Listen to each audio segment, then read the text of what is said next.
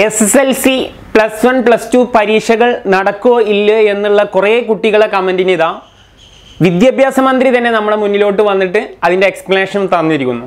നിങ്ങൾക്ക് ഫസ്റ്റ് ഒന്ന് കാണാം എന്താണ് വിദ്യാഭ്യാസ മന്ത്രി പറയുന്നത് എന്നുള്ളത് നമുക്കൊന്ന് ഫസ്റ്റ് കാണാം. നമ്മുടെ 10ാം ക്ലാസ്സിലെ പരീക്ഷയും +2 പരീക്ഷയും +1 പരീക്ഷയും വൊക്കേഷണൽ ഹയർ സെക്കൻഡറി പരീക്ഷയും കുറച്ച് നടക്കാനുണ്ട്. SSLCയുടെ 3 എണ്ണം, +2ന്റെ 2 എണ്ണം, വൊക്കേഷണൽ ഹയർ സെക്കൻഡറി 5 എണ്ണം.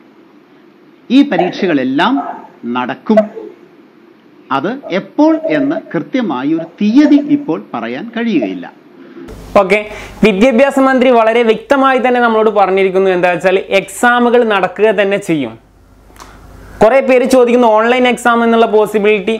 ഒരു കാരണവശാലും ഓൺലൈൻ എക്സാം പോസിബിളേ അല്ല എന്ന് ഞാൻ നിങ്ങളോട് പറഞ്ഞിരുന്നു. അതുകൊണ്ട് സാധാ പോലെ എങ്ങനെയാണോ എക്സാം മുന്നേ നമ്മൾ നടത്തിയിരുന്നത് അതേപോലെ തന്നെ നമ്മുടെ എക്സാം നടന്നിരിക്കുന്നുള്ള കാര്യത്തിൽ യാതൊരു മാറ്റവും ഇല്ല.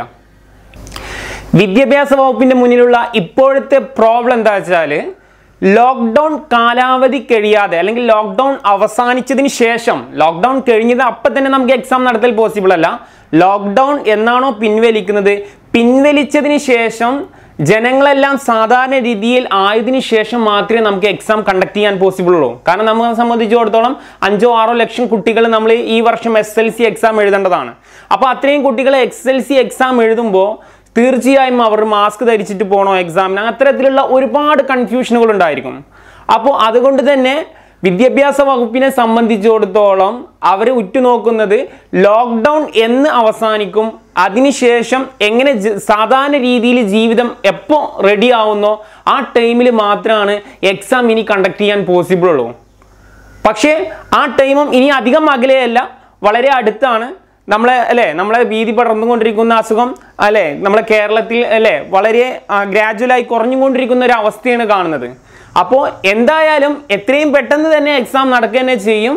ലോക്ക്ഡൗൺ എപ്പോഴാണോ കഴിയുന്നത് അതിനുശേഷം നമ്മുടെ ജീവിതം സാധാരണ രീതിയിലോട്ട് പ്രവേശിച്ചതിന് ശേഷം എക്സാമിനെ പറ്റിയിട്ട് ഒരു ഡേറ്റ് അനൗൺസ് ചെയ്യുമെന്നാണ് പറഞ്ഞിട്ടുള്ളത്. അപ്പോൾ എന്തായാലും എക്സാം നടക്കുക തന്നെ ചെയ്യും. അപ്പോൾ നിങ്ങൾ ചെയ്യേണ്ടത് എക്സാമിന് വേണ്ടി ഏറ്റവും നന്നായി ഈ അവസരത്തിൽ പ്രിപ്പയർ ചെയ്യുക എന്നുള്ളതാണ്. ഒരു കാരണവശാലും ആരും നിരാശരാവേണ്ട ആവശ്യമില്ല. ഓൺലൈൻ എക്സാം നടക്കുന്നുള്ളതിനെ കുറിച്ച് വെറുതെ ചിന്തിച്ച് വെറിയിടാവേണ്ട ആവശ്യമില്ല. ഒരു കാരണവശാലും ഓൺലൈൻ എക്സാമിനെ കുറിച്ച് ഗവൺമെന്റ് ഇപ്പൊ ചിന്തിക്കാൻ പോകുന്നേയില്ല. അത്തരത്തിലുള്ള ന്യൂസുകൾ ഒരുപാട് സ്പ്രെഡ് ചെയ്യുന്നു. ഗവൺമെന്റിനെ സംബന്ധിച്ചിടത്തോളം ഈ ഘട്ടത്തിൽ ഒരു കാരണവശാലും ഓൺലൈൻ എക്സാമിനെ കുറിച്ച് ചിന്തിക്കേണ്ട ആവശ്യമില്ല.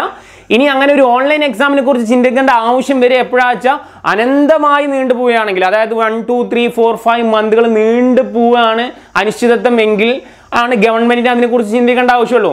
ഈ ഘട്ടത്തിൽ ഒരു കാരണവശാലും ഗവൺമെന്റിനെ സംബന്ധിച്ചിടത്തോളം ഓൺലൈൻ എക്സാമിനെ കുറിച്ചിട്ട് നടത്തുന്നതിനെ കുറിച്ചിട്ട് ചിന്തിക്കേണ്ട ആവശ്യമേ ഇല്ല. കാരണം നിങ്ങൾ ചിന്തിച്ചാൽ തന്നെ അറിയാം, നിലവിൽ ഓൺലൈൻ എക്സാം നടത്തുക എന്ന് പറഞ്ഞു കഴിഞ്ഞാൽ എഴുതുന്ന എക്സാം എല്ലാം നമ്മൾ മൾട്ടിപ്പിൾ ചോയ്സ് ക്വസ്റ്റ്യൻ അല്ല, എല്ലാം ഡിസ്ക്രിപ്റ്റീവ് റൈറ്റിംഗ് എക്സാമുകളാണ്, എഴുതുന്ന എക്സാമുകളാണ്, എഴുത്ത് പരീക്ഷകളാണ്. ഈ എഴുത്ത് പരീക്ഷകൾ എങ്ങനെ ഓൺലൈൻ എക്സാം എങ്ങനെ കണ്ടക്ട് ചെയ്യും? നിലവിൽ പഠിക്കുന്ന കുട്ടികളെ സംബന്ധിച്ചിടത്തോളം എത്ര കുട്ടികൾക്ക് ടൈപ്പിംഗ് സ്പീഡ് ഉണ്ട്? അപ്പോൾ അത്തരത്തിലുള്ള ഒരു വ്യാജ വാർത്തയാണ് അത്. ഒരു കാരണവശാലും കേരളത്തിൽ ഈ ഘട്ടത്തിൽ നടക്കാൻ പോകുന്നില്ല. ഇനി വരും ഘട്ടങ്ങളെ സംബന്ധിച്ചിടത്തോളം നോക്കുകയാണെങ്കിൽ 5, 6, 7 മാസം അത്രയും നീണ്ടു പോകുന്ന ഒരു സാഹചര്യം നിലവിൽ കേരളത്തിൽ ഇല്ല എന്നുള്ളതാണ്. നിലവിലെ സാഹചര്യം അനുസരിച്ച് എത്രയും പെട്ടെന്ന് നമ്മൾ റിക്കവർ ആയിട്ട് എക്സാം കണ്ടക്ട് ചെയ്യുക തന്നെ ചെയ്യും. അപ്പോൾ എല്ലാ കുട്ടികളും ചെയ്യേണ്ടത് നന്നായി പ്രിപ്പയർ ചെയ്യുക. മാത്സ് റിലേറ്റഡ് ആയിട്ടുള്ള കണ്ടന്റുകളാണെങ്കിൽ ഓൺലൈനായിട്ട് പഠിക്കാൻ ഒരുപാട് സംവിധാനങ്ങളുണ്ട്. യൂട്യൂബിലും ഒരുപാട് വീഡിയോസ് ഉണ്ട്. അപ്പോൾ മാത്സ് റിലേറ്റഡ് ആയിട്ടുള്ള കണ്ടന്റോ മറ്റോ ആവശ്യമുണ്ടെങ്കിൽ നമ്മുടെ ചാനൽ ഫോളോ ചെയ്യുക. മാത്സ് റിലേറ്റഡ് ആയിട്ടുള്ള കണ്ടന്റുകൾക്ക് നമ്മുടെ മാത്സ് പി എന്ന് പറയുന്ന ചാനലിൽ ഒരുപാട് കണ്ടന്റുകൾ ഉണ്ട്.